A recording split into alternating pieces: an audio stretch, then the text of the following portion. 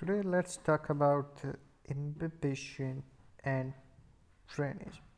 So what is the imbibition and what is the drainage? So simply just keep in mind we are always talking about the saturation of the wetting phase. If the saturation of the wetting phase increasing, then it is called the imbibition, and if the saturation of the wetting phase is decreasing, then it is called the drainage. So for the simplicity, we can remember it as a I for I and D for D rule. So if the saturation of the wetting phase is increasing, that is I, then it is the imbibition, and if the saturation of the wetting phase is decreasing, then it is the drainage.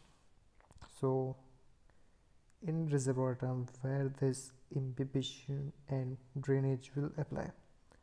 So simply, if the wetting phase saturation is increasing, then it is the imbibition.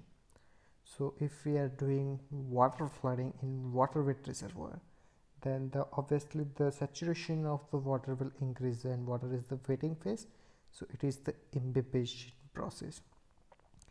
And the drainage process is the one in which we are decreasing the wetting phase, so the oil recovery is typically a drainage process